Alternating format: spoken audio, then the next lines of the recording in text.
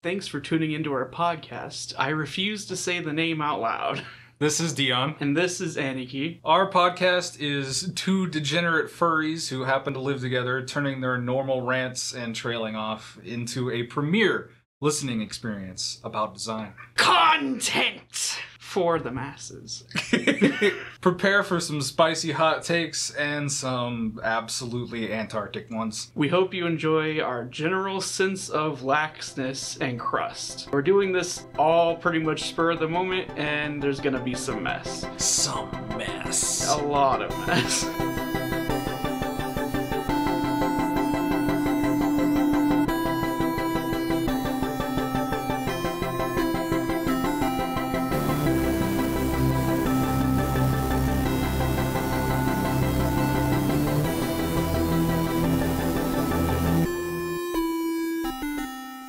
Welcome to episode 2. This one, Angie at Nintendo. Big Angies. Well, I don't want to go full hard, real talk. Most people who've played games have had an experience with Nintendo. And Nintendo experiences are generally not all bad, I would say. For sure. The thing that I want to address the most in this episode is that every other game company gets the absolute crap ripped out of them when they do things that are definitely bad for the consumer or for creativity or whatever. And Nintendo gets a pass because it's seen as this holy grail standard of what you can do when you make a video game. And I want to address that Nintendo isn't perfect. Yeah. And they aren't immune to criticism. One thing that kind of bugs me is they have so many crazy ass good minds there. They've got so many people making really interesting concepts and fun games. I think the focus of fun as a general thing, a general goal for them works out pretty well. But there's someone in there, someone making the decisions that does not have the same mindset. Yeah, I don't know. I don't know if it's a general taboo for Nintendo staff in general to just be we can never look at a different video game that doesn't come from us. We cannot be influenced by outside sources. And I think only recently have they started listening to people kinda younger in Nintendo. Yeah, I think one thing that's definitely helped games improve in general lately has been all the people who are raised with games are now making them. And it's there's a younger touch there that has a general idea of what a consumer would want, while also having that creative burning passion. Yes, it's definitely something to be said that people who now make stuff like Legend of Zelda were people who grew up playing Legend of Zelda. I don't know if that gets to the creators' heads a bit, sitting in the same office as someone who you practically raised on your video game. I'm gonna be real, I think that would get to my head a little bit. I think I'd be eating it up a little bit. Oh yes, you loved my thing as a child? Oh, thank you. I also have to wonder, what amount of, yes, sir, anything you say, sir, goes on because these people, revere those developers so much. That pressure at Nintendo, I would not want to be a new hire at Nintendo, I don't think. No, I don't even want to be in the same room as Miyamoto. Look, all respect to the dude, but, holy shit, being in the same room as Miyamoto has got to be, scary. Yeah, frightening. The absolute pressure that I would feel just this man made games. This man made games. Games would not be nearly the same thing that they are without this singular man. Very true. And it's not to take away any, what am I trying to say? No efforts other than his are he's not god of games or anything. But as for a single person that has done things that have influenced the entire medium, he's definitely done a lot. Yeah, I think also Satoru Iwata. Oh yeah. Yeah, it's just to get this preface over with. Yes. Everybody who works at Nintendo, I have a lot of respect for. Everybody who I grew up playing the video games of. That doesn't mean, however, that they are completely perfect game designers or human beings or whatever, and we should still at least have the conversation that they are not perfect, and here's what could be done to improve these series, these franchises, etc. Yeah, I definitely didn't want to hop into it as if I was like some Nintendo hater, but now that we've got that out of the way, what the fuck? I think my most immediate beef is their online service, like I mentioned at the end of the episode. How in 2020 does the Switch look like it does as far as the UI, which is functional, but how the fuck is the eShop like that? You can't find anything half the time, and all the junk is just forced to the front, and then Nintendo only moderates it when they get complaints about it or something is like infamously milking it. I honestly don't have enough experience with the eShop itself, but because I've played on a Microsoft system, I've played on an Xbox, and I've played on a PlayStation. I haven't played on the Xbox One at all, period, so I don't know what their current store looks like. But back in the 360 days, and especially towards the end of the 360, you knew where the trash specifically was because everything was sorted very, very well. So you knew if you go down one specific corridor, you're gonna end up in Trash Alley where all of the fucking garbage is. Yeah. And I guess it doesn't really help that Switch Online, or the eShop being open to a lot more developers than Nintendo has ever let in before, I would say. At least recently. It sure as hell is letting in a lot of janky ass quote unquote indie developers, because I say that quote unquote because they're making junk to make money rather than, you know, making games because they like to. Yeah, anybody can make junk. It doesn't matter if it's a movie, it doesn't matter if it's a YouTube video, I'd say, mocking myself. It doesn't matter if it's, you know, a podcast.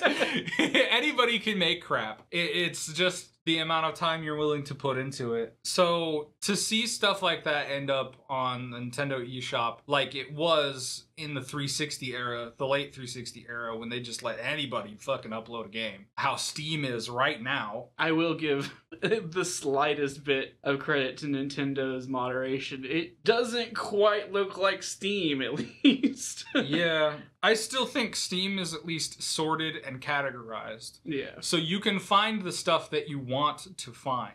There's a lot of bad recommendations or whatever, but I won't get into that. What I do like to see is that they are letting anybody put up a thing. So it is really easy for indie developers who otherwise would have a hard time, maybe it's one person, two people, a team of 7, who knows, making some game they really are passionate about. It can get to people, but it also can't, because there's no way to find it on purpose. Double-edged sword there. You need to sharpen one edge of it. Yeah. Oh, speaking of Nintendo Online, I understand Nintendo's fear of letting kids have a super easy access to an online gaming experience because, fucking Christ. Yeah, go on any social media and tell me that kids are safe on there. They're not. But that's the same stuff that any other company and any other console has to worry about. I hate friend code. I hate that shit. Yeah. I am so glad I linked my Twitter to my Switch account, because half the people I would have wanted to add have already sent a friend request, or I can find them through Twitter. I would not message somebody in 2020 with like I don't know how many, 15-digit code? I can't remember. Yeah. Any number code, honestly, unless it was like maybe 4 digits. More than 4, I'm not putting the effort in. Usernames are not something Nintendo should shy away from. And a permanent online profile is not something Nintendo should shy away from. I guarantee you they do that already anyway and just don't tell people like every other corporation does. Yeah. And there's a reason that Nintendo's online services are archived somewhere, even though there are children who said really whacked up things, and we have proof of that. I know we've had this conversation before, specifically about Nintendo's innovation. It's wild to me that Nintendo can be like so adamant on innovating, but so incredibly like opposed to looking at what everyone else is doing to innovate in order to innovate. Yeah, when you innovate for the sake of innovation off of what only you are doing, you're not innovating. You are covering your ears and shouting la la la la la, mine's better. It's debatable. It's not always going to be better. I said this on Twitter and I'll say it again here, but as a pretty direct example, I can look at the design of Breath of the Wild and tell you that only has very passing influence on games that exist as far as open world games. The main devs who designed the world and designed where everything is and what's in it, they took a cursory glance at the genre and were like, okay, yeah, we can do that too. They did not innovate in the ways that Nintendo typically innovates on a genre or a concept. Breath of the Wild is already a 3-year-old game. It's starting to look really old already because we have games like Horizon Zero Dawn and every new Assassin's Creed game and Ghost of Tsushima, which I will say right now is better than Breath of the Wild by a long shot. Especially, I believe that coming from you. Especially in terms of pure immersion, content versus experience, and the breaking of the mold of what open world games do. Ghost of Tsushima pushes that envelope as much as they possibly can without breaking it. It's still an open world game, but it gets very, very, very, very, very close to not being that anymore, to being not trapped in the collect everything and checklist this and checklist that. The fact that Breath of the Wild has a menu that you open up and it tells you what your quests are and gives you a marker and you climb towers does not propel it past the genre. It grabs the genre by the heels and starts fucking it. It's the same thing. It's not better. Yeah. Ironic how open world games became trapped, huh? I just realized a good comparison for Nintendo. They're like an artist that refuses to use references. Yeah. They're stagnated exactly like that. They don't want to, for whatever reason, look at any other online service or anything else that anyone is doing to innovate outside of maybe like a quick glance. And I don't know if maybe that's just because they don't want to feel like they're copying, they want to feel like they're doing their own thing. Probably that does sound like a Nintendo thing, but God, that really stagnates after a while. I think it's the exact reason why we have huge successes like the Wii and huge problems like the Wii U, because Nintendo's success is almost entirely based on pure fucking random chance at this point. They have so many blunders as far as game reveals in the past, I don't know, 5 to 10 years that just underwhelming. Nobody's getting the things that they really want. How long has it been since we saw a good Metroid title? We got Splatoon 2, which is great. ARMS was hit or miss as far as giving a concept that is unique to people and also giving something that is fun and engaging for everybody. You weren't able to achieve that, even though that's exactly what the market was. And I'm not speaking to the pure sales numbers of Nintendo properties, because obviously game sales in Japan are so absolutely skewed towards Nintendo. It's not even funny. I was having a conversation with somebody the other day about how Monster Hunter World sold so well in Japan compared to everywhere else, and the only other games on the top 10 sellers list of that year were Nintendo properties and Black Ops 4. Guess Japan's just really getting on that Call of Duty train. Yeah, I don't know. But the point remains, brand loyalty's always gonna be there. But I look at stuff like the Switch and look at the Joy-Cons and I look at the dock and I go, y'all are just becoming Apple. This is an inferior product as far as hardware, with unneeded features that nobody asked for, with proprietary hardware that you can only get from Nintendo, overinflated in price, that people are starting to scalp on the internet for. Yeah. Nintendo tax is fucking garbage. I'm sick of that. I bought a Switch, and now if I want to buy any games... What was the Platinum one? Astral Chain? Astral Chain. I really want that. It's been more than a year, I think? Something like that. I'm not gonna get it for less than $60 unless I get it from, like, used somewhere. Yeah, I think the big problem with used game stores now not becoming a thing, especially in the vein of, say, GameStop. Now, I hate GameStop for other reasons, but it was still one of the best places to go buy a Nintendo game because you knew at some point someone returned their Nintendo title or used their Nintendo title and it was $20 off at GameStop. Yeah. Less than 2 weeks later. And you don't have to buy, example again, Breath of the Wild in 2020 for $60. That's fucking ridiculous. Jesus Christ, you're right. It is probably exactly that. Oh.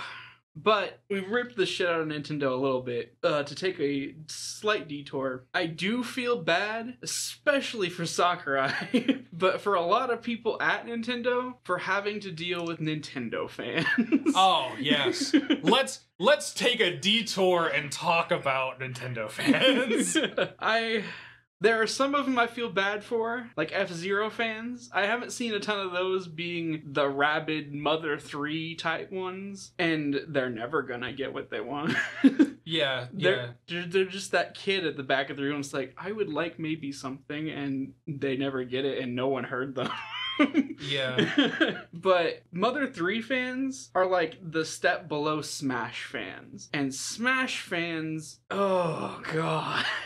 Yeah, look, you can say you want a very extremely specific thing from a developer, and this goes back to Nintendo doesn't really pay attention to anybody else. There's kind of almost a legitimate reason for that, and that's because a lot of the fan base doesn't understand development, doesn't understand video game design, doesn't understand how much time and effort goes into each and every individual decision. So when you have people saying stuff like, I don't know, every single Pokemon game should have every single Pokemon in it, which I have said. I have to. You also have to look at how much of a toll that is on development. And when you start getting demands like that from every single freaking direction, it's hard to understand what people actually want, what would actually be good, and what is just a fan or a loud group of fans saying they want one particular feature that wouldn't improve the series. I can say this though, in the example of Mario, like Paper Mario, the developers specifically don't give us an RPG system because they think RPG bad.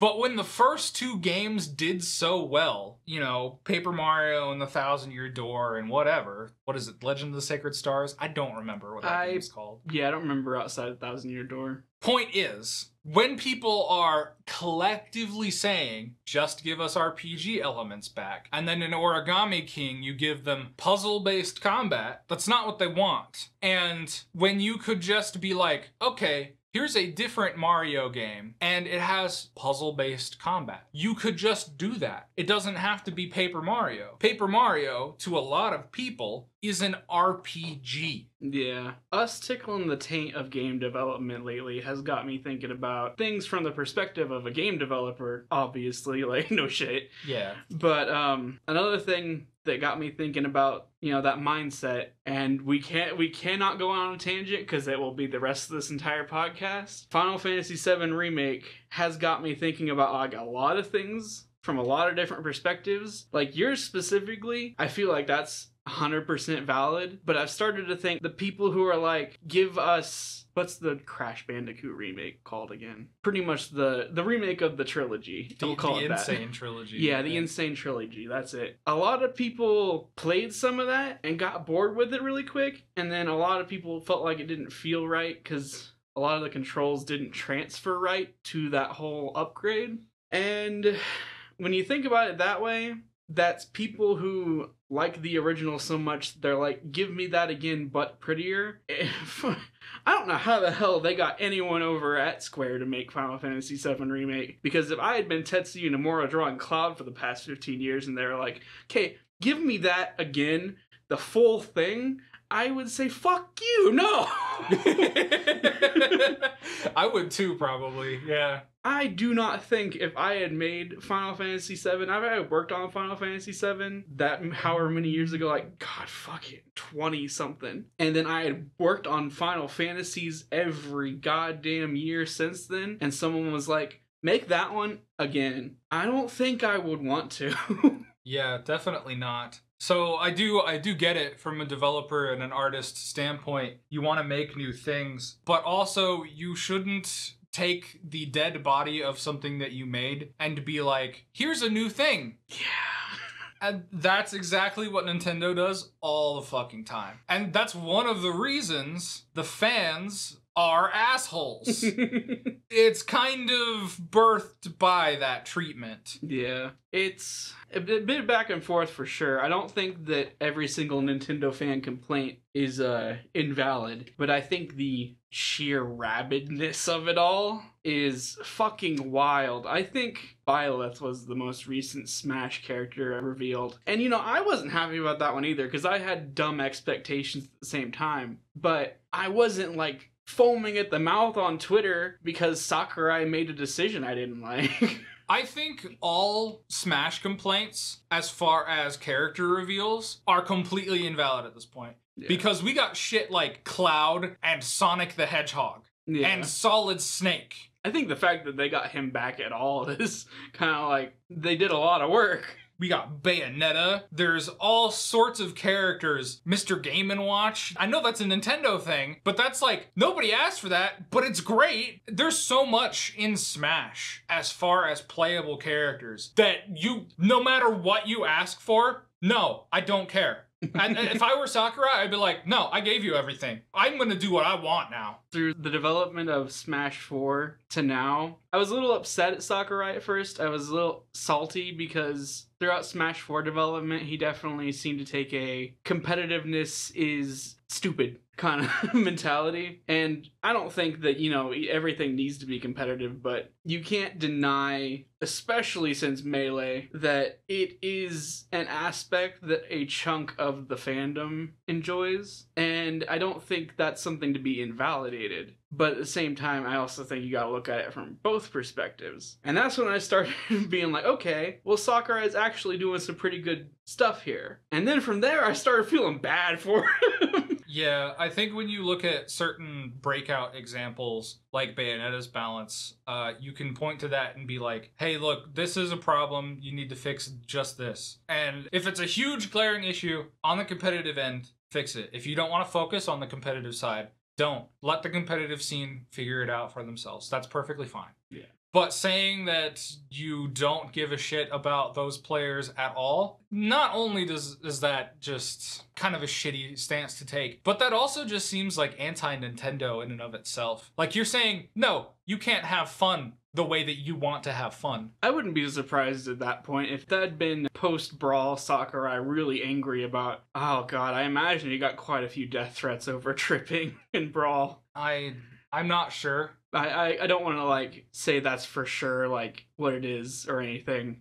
But I can see why at one point or at any point he might have been a bit salty. Yeah. And I'm amazed that he at least is not publicly salty still. Because this man has built up a lot of problems for himself just by doing what he does so well. Yeah. I can't argue with that. I also feel like there is a certain point where you have to go, okay, look, the fans are fucking crazy. I am gonna do whatever I want. Yeah. And if you make a mistake here or there, that's perfectly fine. I'm not saying that Sakurai to this day is still in the wrong for how he treats the fans of Smash. I think that he has honestly ascended above and beyond the call of what he should and needs to be doing. Yeah.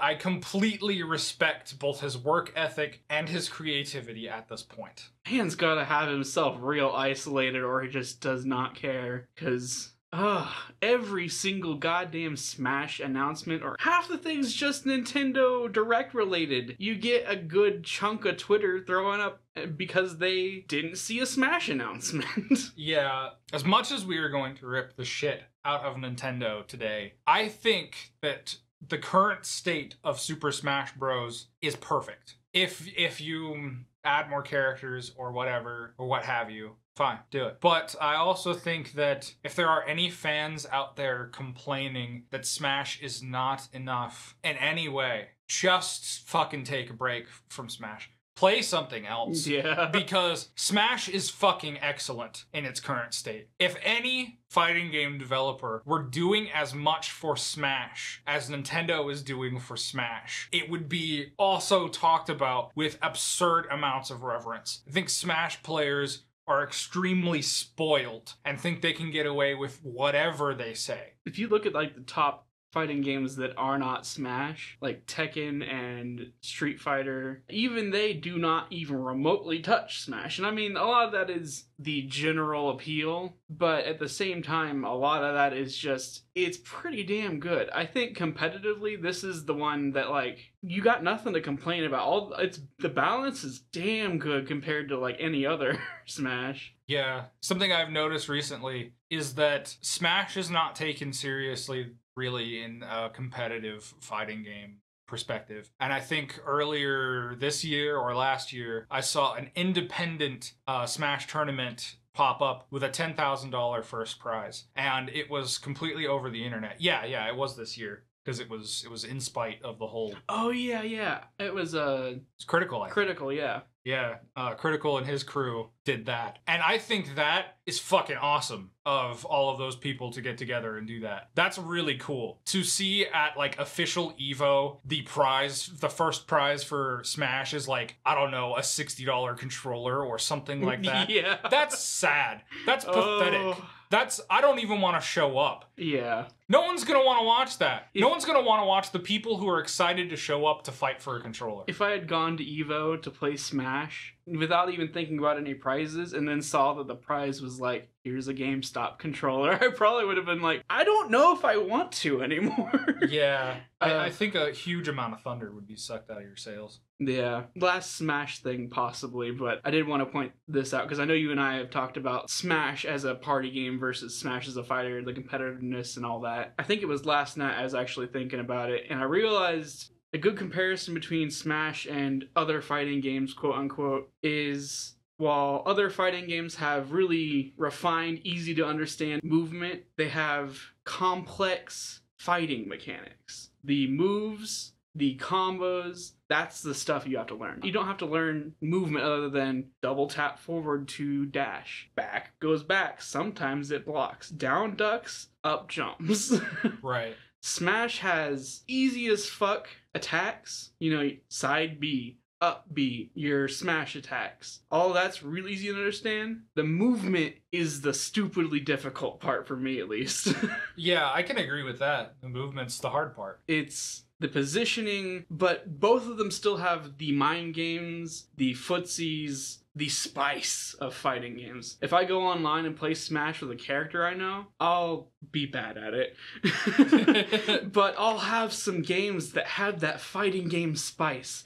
That I'll run into that one person that is as bad as I am, but slightly better, and I'll almost beat them and it'll feel fucking good. Yeah, honestly, the difference between competitive Smash and party fun with your friends Smash, sometimes it's as little as turning certain items off. And that's beautiful. The fact that Smash can be as casual or as hardcore as you want, but it fits the whole spectrum of an audience. We talked, I think literally in the last episode, about how fighting games have like a hard barrier of entry. Yeah. And I think that Smash not being taken seriously because it has such a low barrier of entry is sad, because it's a really good example of a high skill ceiling. Yeah. I think anything that has attacks in it and movement and you can fight against another player is technically a fighting game, depending on who's playing it. Because if it's super casual, people just mashing buttons, then they're probably just playing it like a party game, and that's fine. You get out of the experience what you want to put into it. But if someone is sitting there like, okay, this is the range of this attack, I can move this far and do this, blah, blah, blah. They are memorizing how they do things as a character and fighting against someone else who's doing that. That's fucking competitive as hell. There's sparks there. Yeah, among the same token, you can even say like 1v1 Dark Souls is competitive fighting games. Yeah, that's definitely something I've seen people playing mind games in that and opening people up as they dodge back and then going forward and attacking. That is like just punishing a move. Yes, exactly. So as far as what is a fighting game or what is the barrier of entry, Smash covers it. I'd say so, for sure. Yeah, I think not taking it seriously is... That's just salty fighting game players, and I mean, that's just fighting game players. Yeah, moving on. Yes, Nintendo. Shit, what else do I not like? I, as a kid, loved to think that I had a dog in the fight between Nintendo and Sega when I really became a Sonic fan when I played Sonic Adventure 2 Battle on the GameCube. That fight had ended. I think that was an interesting point in history that I have zero memory of as a born in 93 millennial. I think it's funny because... Born in 94, one of my favorite game consoles ever was a Sega Saturn, and by that point, Sega had already crashed and burned and left the console market, and I was like, man, Sega Saturn's so much better than a PlayStation. And no one's even having that conversation at the time. I feel that, because that's exactly how I was fucking playing Sonic Adventure 2 Battle, was, oh yeah, Sega's better than Nintendo, as if they weren't sucking Nintendo's toes to be a third-party developer at the time. Yeah, goddamn. If we talk about heyday Nintendo, I really do want to talk about how, like, I think the GameCube was probably one of the strongest things that Nintendo ever had. Yes, I think absolutely the only thing that really killed it was the lack of third-party support. Was there like a weird development problem with it as far as developer kits? Because it wasn't the gimmicks that stopped people that time. And I can see why Nintendo would kind of be like, okay, well, if no one's going to develop for us anyway, we're going to make a weird little funky Wiimote.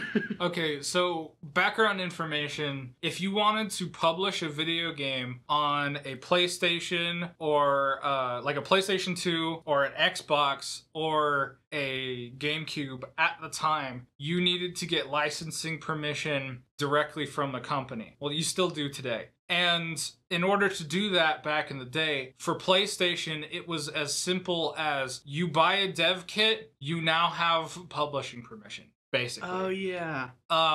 Which meant that it was super easy to get into the game, but you had to develop a game on the console. And when the game was done, Sony then had to look at it and be like, okay, yeah, it's a game, it works, it's playable, submit it to the ESRB, then it gets published. And that's how the PS2 library happened. And that's how the PS2 has like 4,000 video games. To release a game on the Xbox, it was pretty similar, but not the same. Xbox had a little bit more of a hands-on approach. So they wanted to watch development as it happened. And Nintendo was even more hands-on than them. They wanted to own the development of that title as it was being made.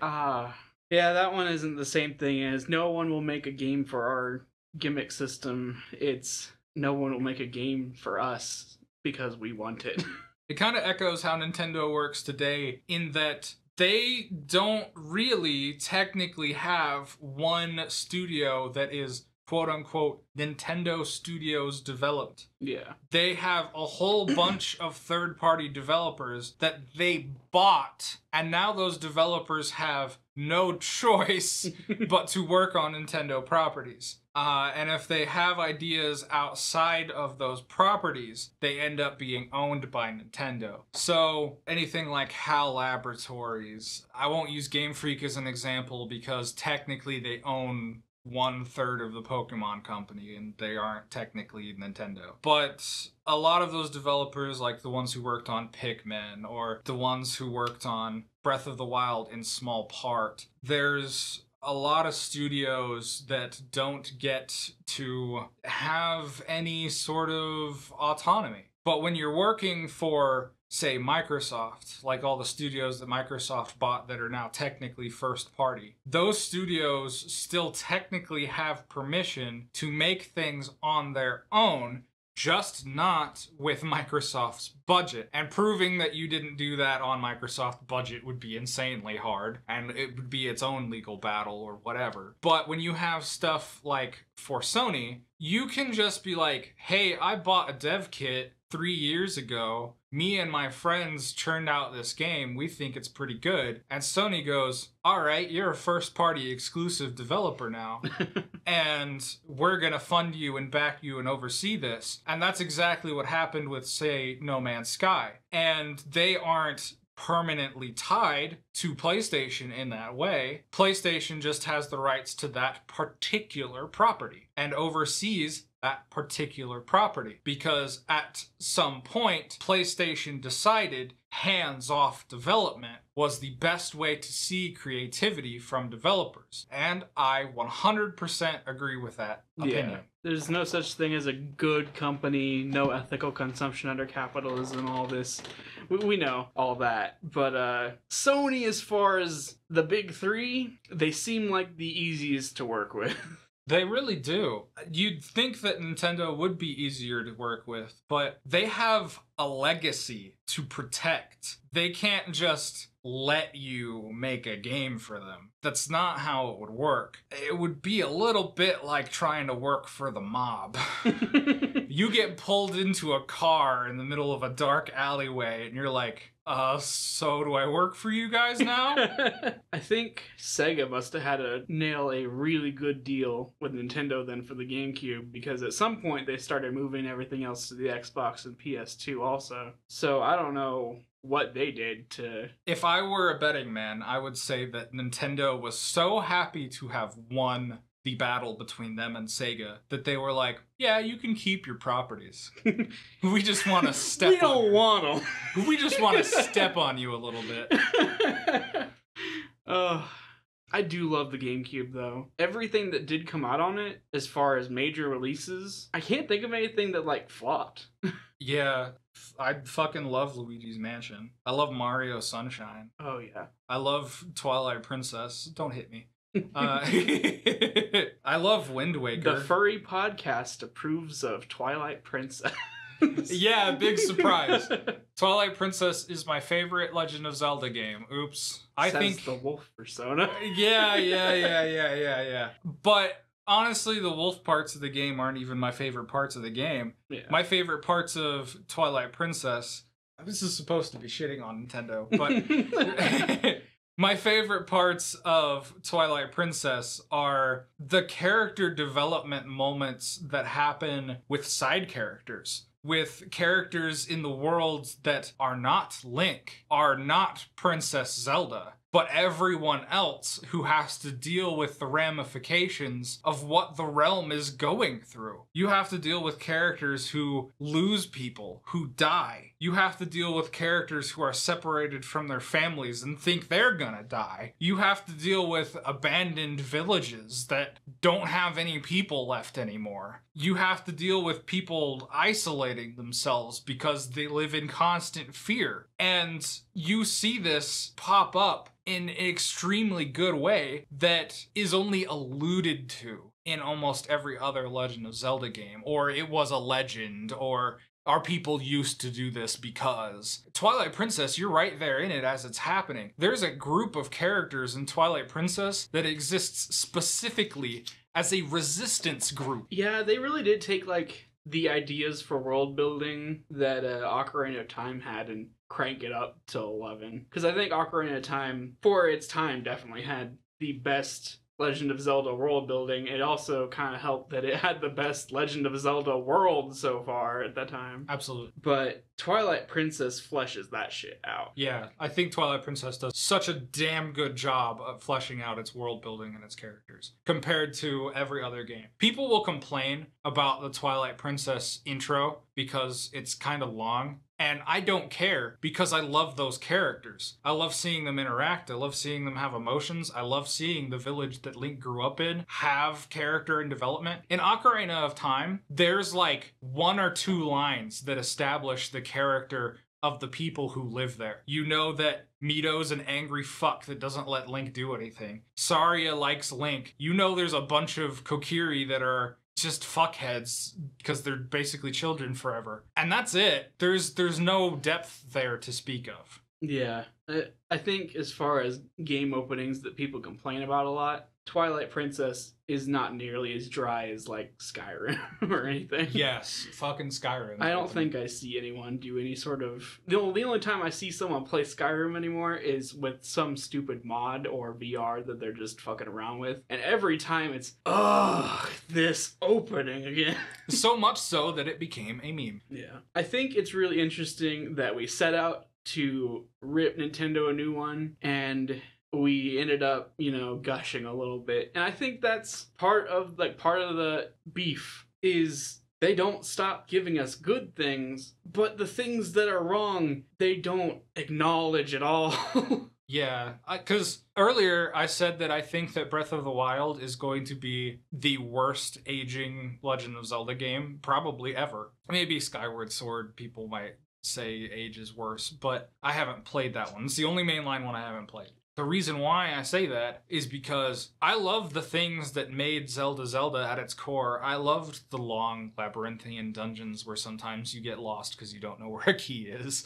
I like that. I like that it's formulaic. You go in the dungeon, you find the key, you get the item, you fight the mini-boss, you fight the boss. I like that. So to take that out of Breath of the Wild, I don't like seeing. Do I think that that immediately ruins the entire game? Hell no. Of course I don't. I think there's a lot of value in Breath of the Wild. There's a lot of Legend of Zelda also taken out of it. And I don't mean that to sound like there's no value in Legend of Zelda.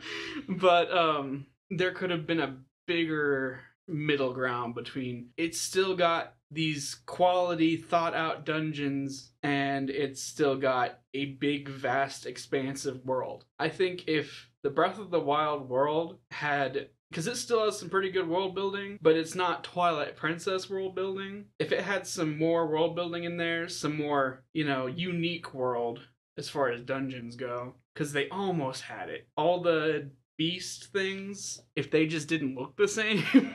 Okay, here's where I get into, as a game developer, I would have done this. I also have to say, as a writer, the cardinal sin of anything you write is do not tell the least interesting part of the story. Tell the most interesting part of the story. So when in Breath of the Wild, you get all of these little videos about what happened 100 years ago, and you don't play that part of his life, that to me is one of the worst design decisions you possibly could have done. Putting him in the game 100 years later when the world doesn't have people in it and it's post-apocalyptic, everything seems like there is no hope anymore. You've taken all of the tension and all of the potential character development and all of that out of the scenario that the player experiences, and you've put it in the that already happened, sorry. You don't get to play it. You don't get to play the Fall of Hyrule Kingdom. And that is the worst part of Breath of the Wild. I think you're 100% right on that, because the dual world aspect of a lot of Legend of Zelda games would have worked really well as the past and then the waking up part. If you just kind of streamlined the waking up part more towards, okay, go fight Ganon.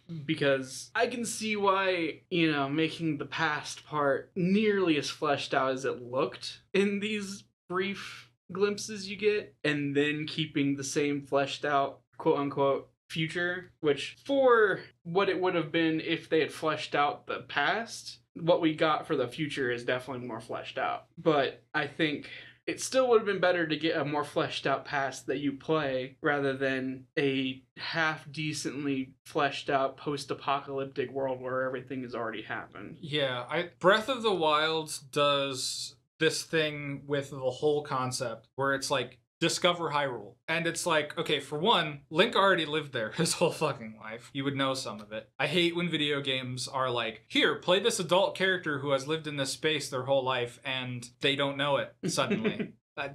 Look, amnesia, I get that. I get that whole aspect. I get it. It's tired. I'm done with it. Throw it out.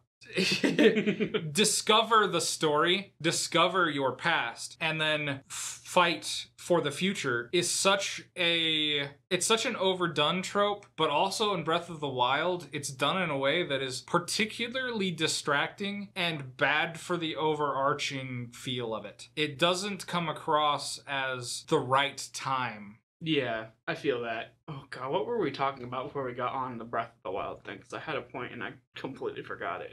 I don't know. This is how all of these podcasts are gonna go. I hope you guys are getting used to it by now. Yeah. Episode 2, get used to it. We're 55 minutes in on my timer, which is going to be cut down quite significantly. Yeah. And I've mentioned Breath of the Wild and gone on several rants several times now. You say something. What's your favorite Nintendo property? Shit. Do I have way more eggs in this basket than you do? I think I just don't like the online service. I'm trying to think. I actually, the very first game I ever played was Super Mario Bros. Deluxe on the Game Boy Color. So I started out in that ballpark. And then I got Luigi's Mansion on the GameCube, and like any half of the 90s kid, more than half the 90s kids, I was obsessed with Pokemon. I'd say a majority of 90s kids. That was a wild-ass phenomenon. I think Pokemon might be one of my favorites, if I'm being honest. It's difficult. I like have such a spotty history with Nintendo where I have played a lot, but not a lot of it sunk in. I think part of that is because Nintendo has always done things pretty inoffensively and not stupidly as far as, you know, keeping a clean look upon themselves. And I've been realizing even more lately that I have such a love for stupid, broken, dumb, stupid stuff. Because, like, I started out with Sonic. Not started out, but, you know, as soon as I found Sonic, Mario who... I think it says a lot about me as a person. The Sonic Adventure 2, and I gotta stop. Am I gonna bring this up every podcast? That I played a lot of Sonic Adventure 2 as a kid. But I think that feel comes across pretty well for just my general taste. Is, boy, that sure is stupid, but fun. So, what you're saying is, you haven't actually played a whole lot of Nintendo games. I've played a lot of Nintendo games, but just not a lot of them stick. So far much that whenever I think about my favorite Nintendo title, I can't pick one, because they all just come up in my brain as, that was a fun experience. It didn't stick. It didn't click. Yeah, I guess I can get that. The first game, by contrast, the first game that I ever played was the original Legend of Zelda when I was like 3 or 4 years old. I barely remember it. I know I didn't finish it at the time. I did later. So, by comparison, Nintendo was built into my blood. The first console I had was Nintendo Entertainment System, and I had all sorts of games for it that I don't remember now. I remember playing the crap out of Duck Hunt. I remember going over to my friend's house and he had a Super Nintendo. And I was like, what? You Link to the Past? This is the best thing ever. And it probably still is.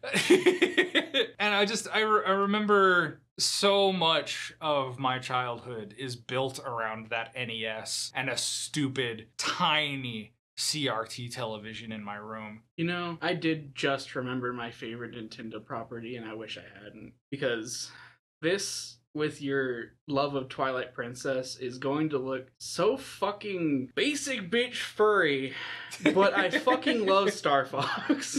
I started with Assault. But oh no, I went back through. Oh no, me too. Oh no, the most Sonic Adventure 2 of the Star Fox series. Oh no, I'm exactly the same. Oh no. I like the world quote unquote, because it's not like there's much building in the world, but just this general go fucking fly and shoot things. That's fun.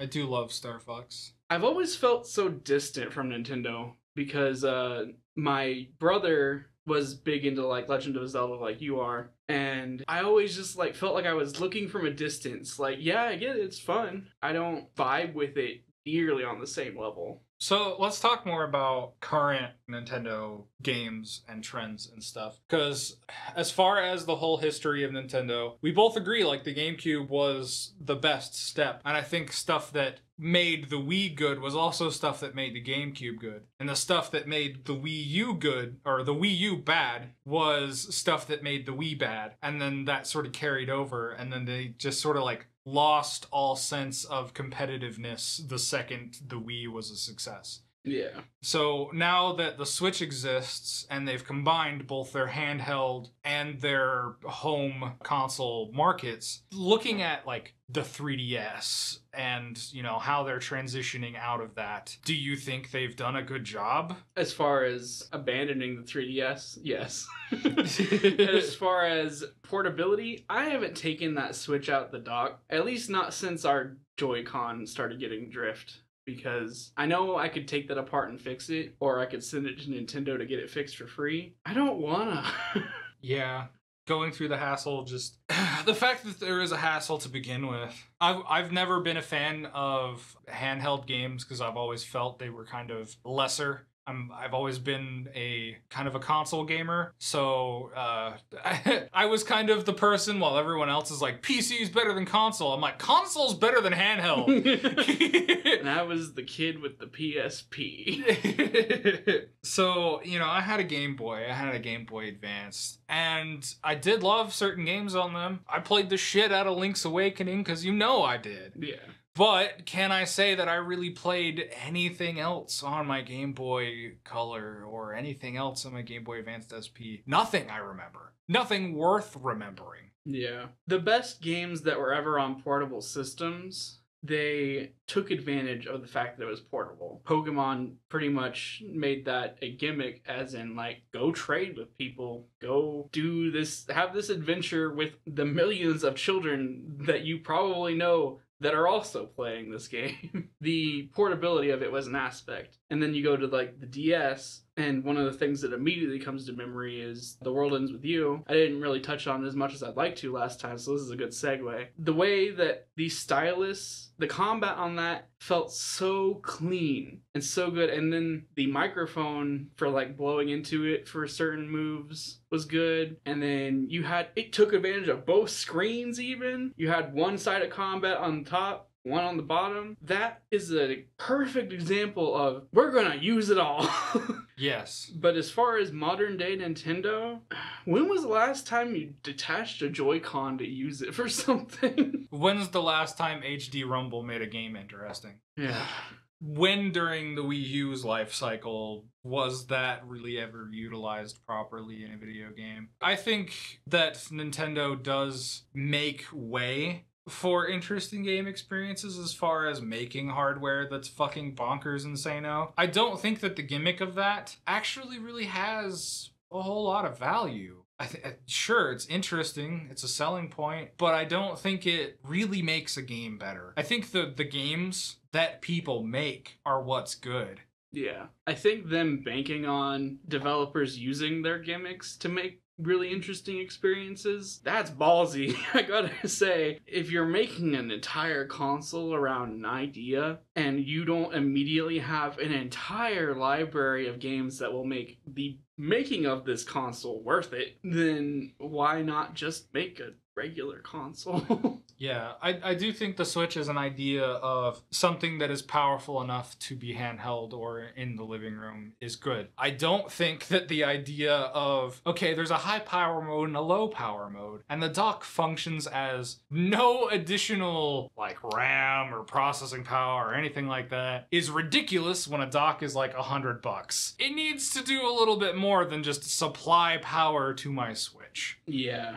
glorified HDMI cable. Really, yes. When you have games that performance-wise are really shit on the Switch, don't tell me that you think playing Witcher 3 on the Switch is the best way to play that game. Oh, that's gotta be... I mean, I've heard things about it being good for what it is. That's the nicest way I think anyone can put it. Look, okay, Skyrim, right, came out, what, 6 years before the Switch did, I think? If not more, I can't even remember. Six or seven. I think it's 6, because I think it's 11, Skyrim came out. Oh, okay, and then I think it's like, what, late 2016? Yeah, somewhere around there. I don't remember. So 5 or 6 years. And then Skyrim doesn't run at max settings on a Switch. Sad. Not even docked. Very sad. So why would you play... Yeah, it's not even the argument of like, well, a PS3 wasn't the best way to play Skyrim at the time graphically. Like, yes, of course, I know that. My save file for PS3 for Skyrim was so large it would no longer load into the RAM. I get it. So, you know, the hardware limitations exist. I get that. But the PS3 wasn't playing a 6-year-old game, though. Yeah, the PS3 was not playing a 6-year-old game. The Switch is playing a game that is now so old and has been ported to so many things that people make a joke about it being ported to shit. And when you have a major release like The Witcher that looks great on every other console and it looks like absolute trash hole on the Switch, when you have your flagship games, like, I hate to go back to the Breath of Wild example, running at like 20 to 10 FPS in some places on the Switch, your hardware is not good. You needed to charge more money and you needed to make a better, more lasting console. Because the Switch, the second the PS5 is out and the Series X is out, the Switch is gonna look like dog shit. It's gonna look like it's only ever been a handheld console. Yeah. Ugh. You're right. I haven't even thought about that. The best looking games on the system are the ones that use tricks to make the games look better rather than the ones that can just look good. And I think there's some value there, but that's only because it's specific teams that made it specifically for the Switch. You cannot port a game that just looks good on any other console to the Switch and it look good unless you're gonna sit there and take the time to clean up your port enough to where it specifically looks good on the Switch, and no one's gonna do that. I would like to take the example of Bloodstained, because Bloodstained is a game that is not that graphically intensive, is not that graphically impressive, but doesn't run well on the Switch. Runs just fine on everything else. Why doesn't it run well on the Switch? And the devs themselves have said that there's some sort of problem with the Switch from a developer's perspective that makes it hard to optimize for. And obviously I've never developed a game for the Switch, so I don't know what this is, but for that to exist, it seems to even be affecting Nintendo's first party stuff. And for it to be that glaringly obvious, it's like, why did you release the Switch as early as you did? Did you just want to not make any more 3DS games? Was the Wii U failing that hard? Were you that desperate? Was.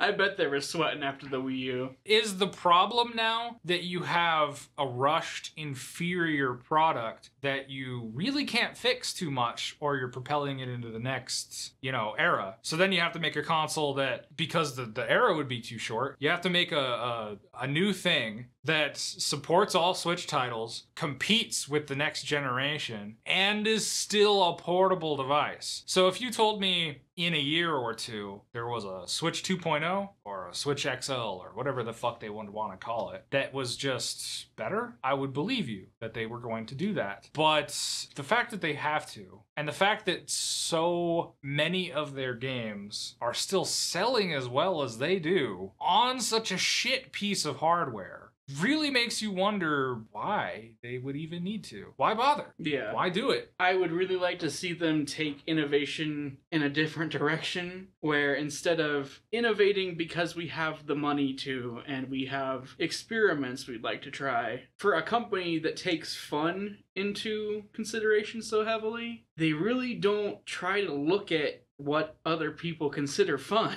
Yeah. And the fact that they still get it half the time, I think, is just they're really good at playing darts or something, I guess. I think it has more to do with the money. I think that they have so much godforsaken money off of how little these titles probably take to make, because there's no way that simple titles like what Nintendo makes, like Origami King, you know, some team of writers got paid buku money to write as good as the writing is in that game, and somebody sat around at a desk with a bunch of like puzzle disc things, and like, you know, they made like a little paper craft of that, and you know someone spent a shitload of time studying origami for all of the different toads or whatever. But everything else about the development of that game, from a pure programming standpoint, is so easy. Yeah.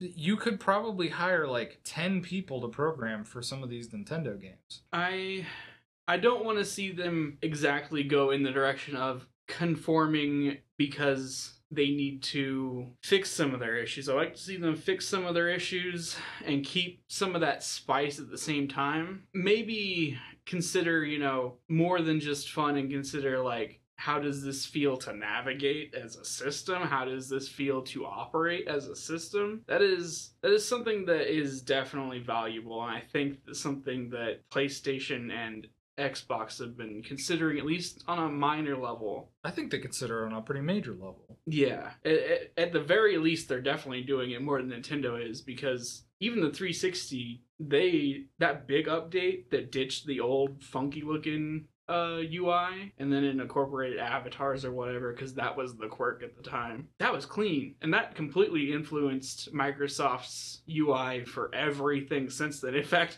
that I'm pretty sure that inspired Windows 8.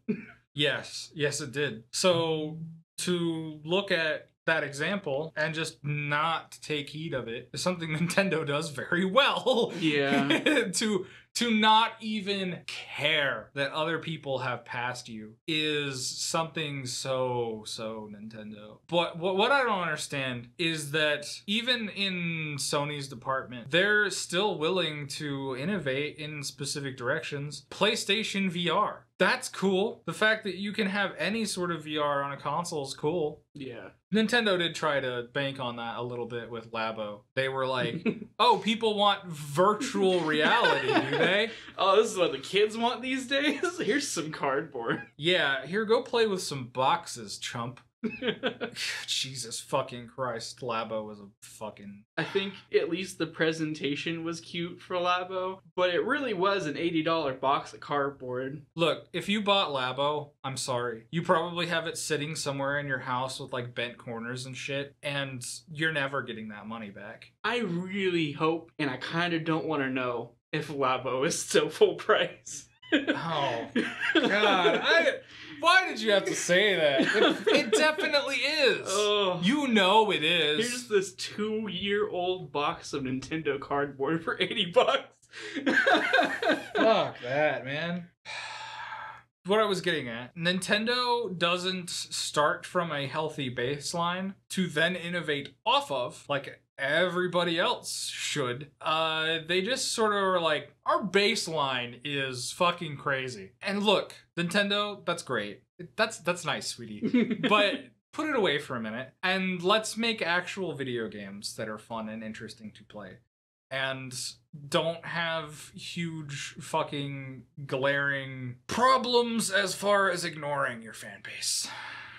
I think for once in my life, I understand where Nintendo is coming from, because the idea of we're doing our own thing, and as much as I don't like the idea of not comparing what everyone else is doing and trying to make something that feels good still or works properly still, I at least can appreciate, like, we're going to try to do our own thing that is unique and fun and people are going to enjoy it. Where it falls flat is the absolute lack of support, and the flair dies off real quick when no one's doing anything for it and your system is not being kept up with.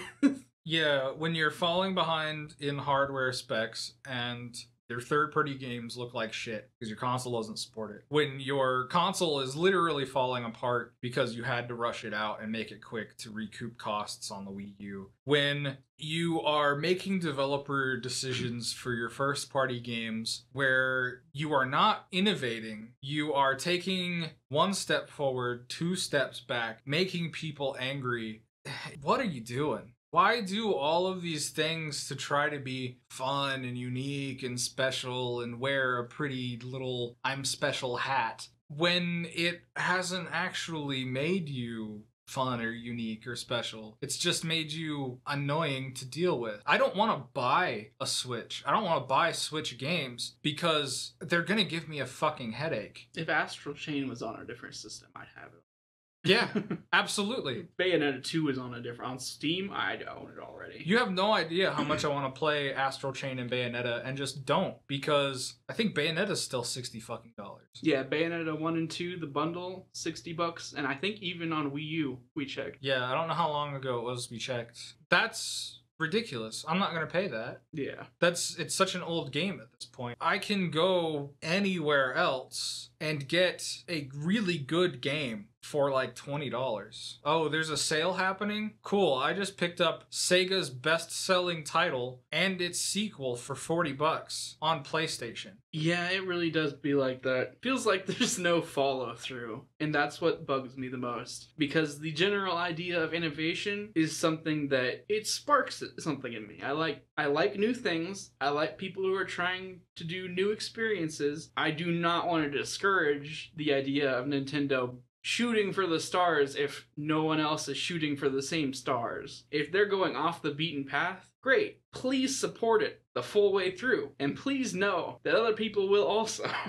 Yeah. Because otherwise it falls flat on its ass and you end up with a half-supported system and $60 games that are 4 years old. I know this was a hot button topic a couple years ago, but I'm bringing it back up. In Splatoon, open up your friends list with people added with usernames and just invite them to chat in a voice chat supported on the console with first-party microphones and headsets and to play Splatoon. Why is that not a thing? Why was that never a thing? Why, after years and years of complaining and people hating that it wasn't a thing, do you have to defend that, oh, there's a very good reason we don't do the bare minimum? It's to protect people from themselves. No, that's not your fucking responsibility. You know how many kids are gonna, like, put their Switch down and go fucking play Fortnite and yell at people? You know how many swears an average Gen Zer must hear in their life? Like, I don't think Nintendo's gonna do much by throwing friend codes out there.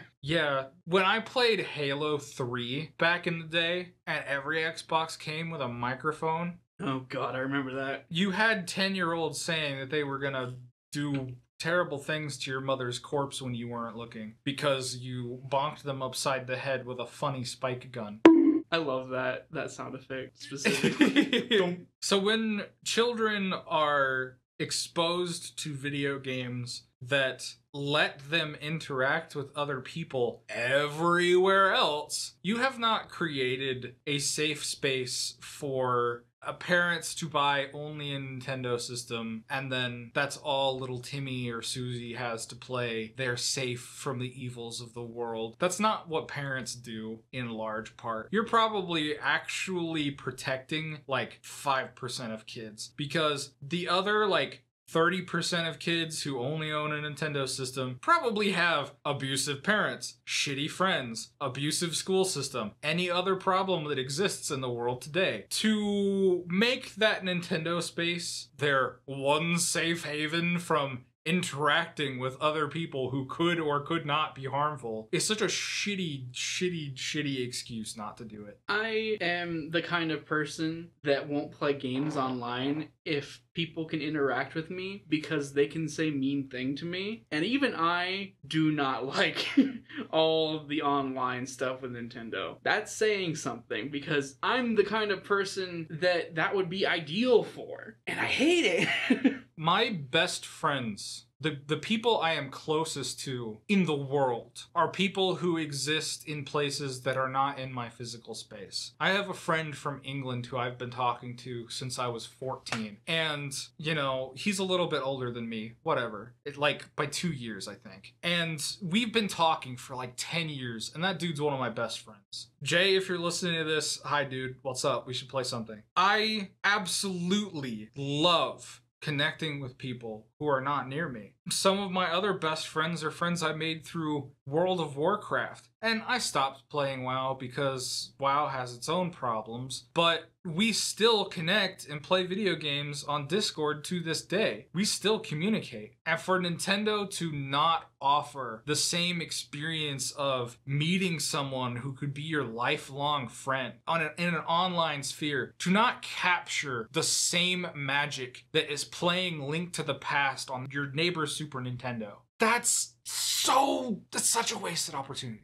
Some of the issue is they're shooting for that innovation, but they're also trying to be a console. They're trying to give that experience without either intending to at the same time, kind of weirdly, or definitely not knowing how to, apparently. I think it definitely just needs to be a basis by basis moderation. The reason I don't like going online because people can be mean to me is because I played League of Legends and it traumatized me. Yeah. And you don't got a League of Legends on the Switch. I don't think people who play League of Legends are going to be like, okay, time to go grief someone in, what's an online Switch game? I don't even know what game people play online on the Switch. Yeah, I don't Splatoon 2? Do people still play Splatoon 2? I don't know. That's how little I use our Switch. Yeah. To compare a console's community, even in the worst of times, it was not nearly as toxic as it has ever been on PC. So if you take, for example, I used Rainbow Six as my example for a game that has changed. Here's something else. Rainbow Six on console has a much better, cleaner community than it does on PC. And the reasons for this is stuff like the people who are PC elitists are, I hate to say this, but in general, elitists about everything that they do. So when you come into a gaming sphere and the people you're already playing with are elitists, they're gonna grief your game, they're gonna not cooperate with you, they're gonna vote kick you just because they can, and all of this sort of thing, and you know there are cheaters, it takes away a huge amount of the experience. I don't think that playing online games on PC is the best experience because the community on PC has always been entitled and petty and willing to ruin other people's experiences because that's their experience. That's their fun. On console, it's much harder to ruin people's experiences just because you want to. It's still very much achievable, and it still very much happens, and you still get people shouting exploits at you. You definitely do. But on a game-by-game basis, it's still better. And I think that the community that surrounds Nintendo products and the community that surrounds Nintendo IPs is generally a community that when I see them speak online, they are either really memey shitheads. They're either really memey shitheads or they are elitists. And maybe what Nintendo is really afraid of is people on Nintendo consoles speaking on a Nintendo space, saying something bad about a Nintendo property. Mommy, somebody called me a slur in Splatoon 2. Mommy, someone called me a slur because I said Pokemon was fun. That's the Twitter experience. But Twitter is not Splatoon. Yeah. It's not. Just because you have a social experience doesn't mean it's gonna turn toxic. I don't know why Nintendo would be afraid of, like, creating that basis to basis moderation. If little Timmy gets called a slur, give little Timmy the tools to tell somebody about it. And then Nintendo, as ruthless as they are on this type of thing, will probably be willing to get rid of whoever's throwing around slurs in Splatoon 2. Let people talk to each other and then open up a moderation service. And if you really want to be brutal about how you treat people, put in your terms of service, don't cuss, don't do this, don't do that, don't call people mean names. And if you do, someone can report you and you can get your communication rights revoked. And you know what? If that's what Nintendo wanted to do, fine, do it. I don't care. Just let people talk to each other. Yeah. The things that ended up traumatizing me, and I hate using that word, but it is kind of accurate as far as online play goes. It wasn't like one bad game of League of Legends. It was a bad overall League of Legends experience. And that's not something you're gonna get on a Nintendo title, I would think, if it's being moderated. I don't think anyone is gonna get traumatized by playing online on a Switch if Nintendo has people taking care of it. Fucking League of Legends moderation, what the hell do they do? Yeah, League of Legends, they don't care. It's part of the experience at this point, I'd say. Yes. There are people who will say that tilting your opponent is a legitimate strategy. And if you are one of those people, I want you to know, just because it works doesn't mean you're not a shitty person. Yes, just because you are allowed to do something does not mean somebody can't punch you for it. Yes. And even if it is a legitimate strategy, it doesn't make you fun to play with, interesting to be around, or, you know, a good person. I don't think they're too concerned about being good people. Yeah, definitely not. You know what? If you play League of Legends and you make people mad on purpose, you go on the internet and you make people mad on purpose, fuck you. If you're listening to this podcast right now and you want to make me mad, fuck you. just that comment, Your Honor, League of Legends. Death! I think that's a pretty good note to end it on. Yeah. What do we got for next week? Did we come up with anything? Oh, difficulty in games. That's right. That'll be interesting. I'll have to think on that a bit. One thing we discussed was if there's any tangents we went on that we didn't quite cover in depth as much as you'd like, feel free to leave a comment and ask us to maybe approach it again, because I understand. Yeah, we might eventually have to do a Q&A episode where we expound upon our opinion. Like if we touch on something and then we don't really elaborate. Oh yeah, if there's one thing I took away from episode 1, it's that I really need to start elaborating on my opinions more, because I kind of just say things sometimes. Yeah, and if in this episode I talk a little bit more than he does, let me know. I will shut up and let him talk more. I think, if anything, if that did happen, it's because, like you said, you had more of a stake in the Nintendo boat. I just don't like their online. Yeah, but I fucking talked a lot for the online part too. You're fine.